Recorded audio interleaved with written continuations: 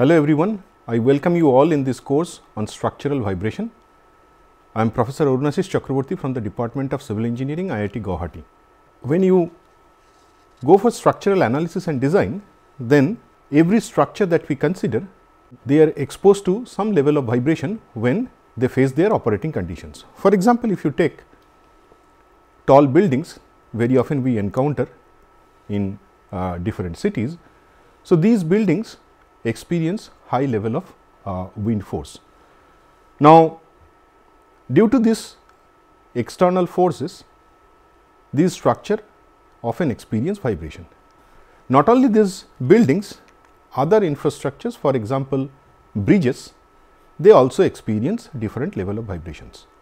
And these vibrations are caused by different external forces, for example, wind, earthquake, then traffic load, and there are many other sources of external excitations.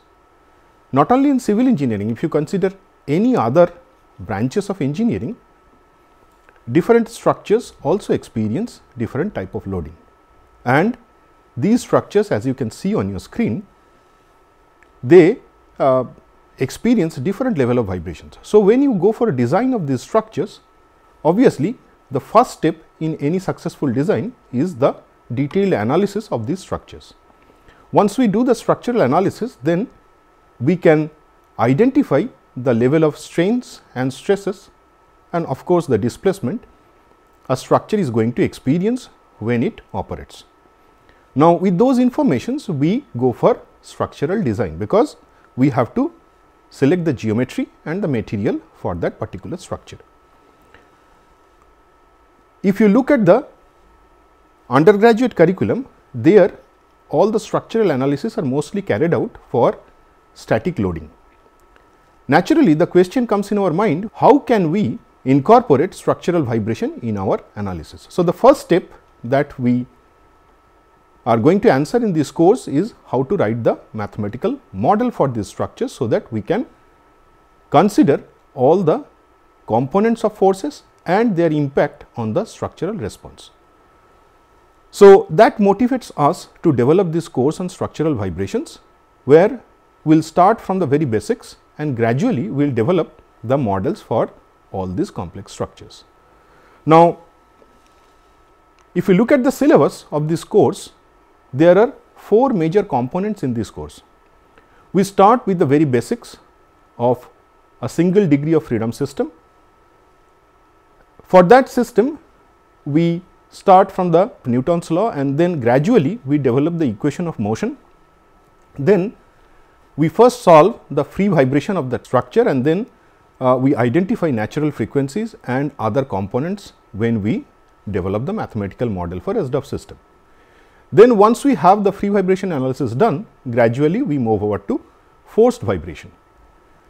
And then as we progress, we develop different solution strategies for different types of forces, either in time domain or in frequency domain, and then we consider the response spectrum analysis. Now, this analysis particularly is covered in the structural design in your undergraduate curriculum, but here we will see how to develop this response spectrum and what is its impact on the structural analysis. Now, once we cover Dept system, then we move over to Dept system, that means multi-degree of freedom system. In this module, we can consider the complete structure and identify all the degrees of freedom, and then develop the equation of motions. Obviously, when we consider multiple degrees of freedom, the equation of motions are coupled.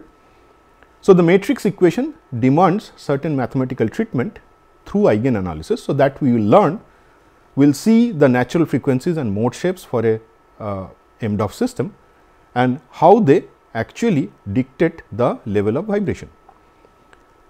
Then we again discuss free vibration. Once we complete free vibration analysis of Dept system, we then move over to dynamic analysis, and finally, we apply earthquake, that means support motion to a structure, and for that we solve the structure.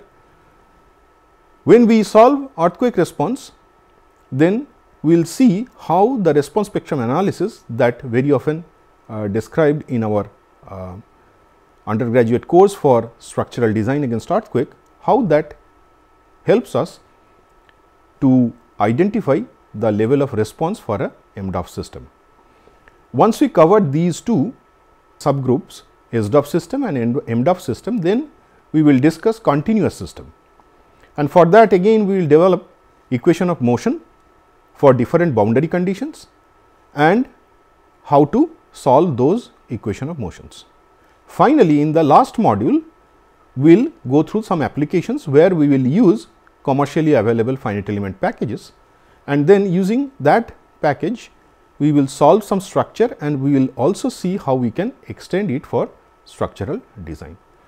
So, with that 4 module, this course will give you a basic idea how to go for structural analysis when we have dynamics of the structure, and then once we do the analysis, how we can transform that information to our design provisions and incorporate these stresses and strains, and finally, we can successfully design a structure.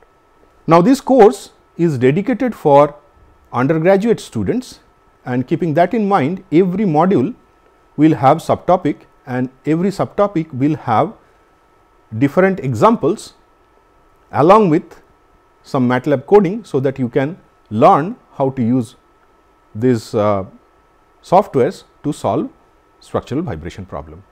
This course is also helpful for MTech students and the practicing engineers, so that they can also incorporate this analysis in their design and other applications. So, with that again I welcome you all in this course. I hope this course will be useful for all of you, and we will have live interactions where you can also raise your questions and we will have a detailed discussions. Thank you very much.